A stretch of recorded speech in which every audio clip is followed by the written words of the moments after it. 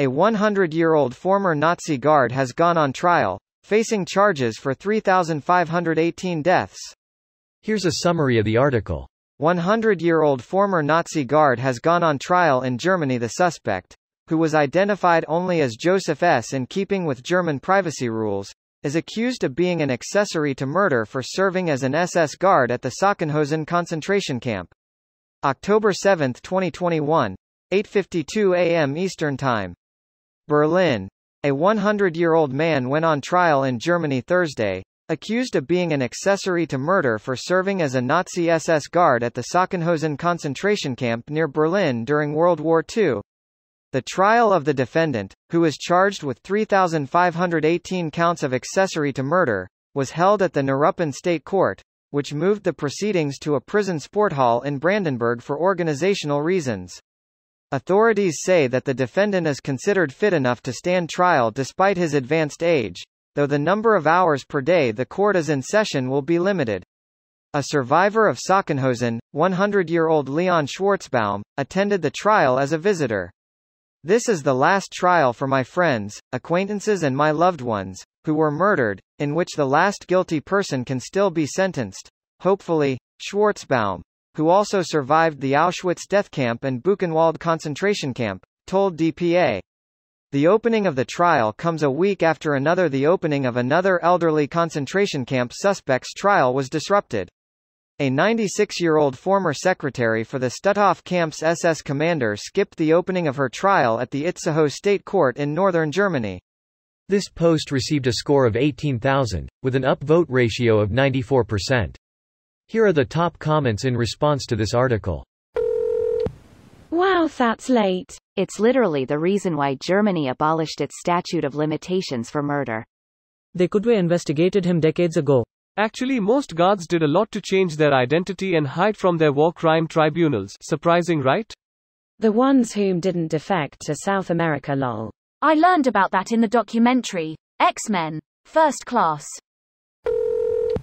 Prosecuting them is the right thing, but I can't help but feel cynical that way bigger fish have been pardoned. I wonder which bottom-level pleb is going to take the fall for some modern-day atrocity in 80 years after the guys in charge have died and all the money spent.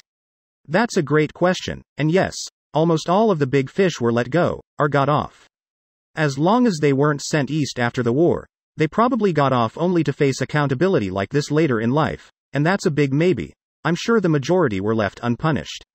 While we are on the topic, I do wonder if any perpetrators of the Bataan Death March in the Pacific were held accountable. I have not heard much on Japanese accountability for their actions in China and the Pacific. Shinzo Abe is the grandson of the man who oversaw the rape of Nanjing. We pardoned a lot of fascist Japanese scum. Edit. We also put a Nazi in charge of NASA, and gave another a high-ranking position in the CIA. Hail fucking Hydra. A lot of the early NATO commanders were lifted straight off Hitler's Christmas card list. When you need a job done, get the most qualified man. Shrugging. Meritocracy aside, Nazis deserve capital punishment. It's the ideological equivalent of shouting fire in a movie theater. Zero tolerance. That will show him. Now he won't be able to find a job. My great-grandfather's brother and his whole family committed suicide 4 days before the war ended because everyone including his young daughter was getting raped. It really fucked my family up. I can see how the generational trauma affects us. There's a lot of mental illness in the family. Most of it comes from the side of the great-grandparents I'm mentioning. I usually don't write comments like this, but I thought I'd share what I've heard from my family about their experience in Nazi Germany. Hey man, I would love to read that book if you wouldn't mind sharing the link. Thanks. DM'd you. Same. DM please. Same. I was looking for someone mentioning Japanese war criminals not being convicted. Can't find it. Well, that's a depressing piece of information I'd never learned. Yup, and it was the same way with the Nazi human experiments that happened in the camps. Completely batshit insane experiments that had little to no valuable information obtained.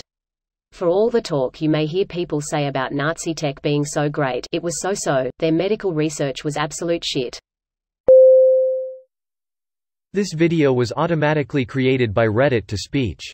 The article and comments in this video were selected from Reddit according to their upvotes, and any paraphrasing was performed by smmry.com, without any human intervention.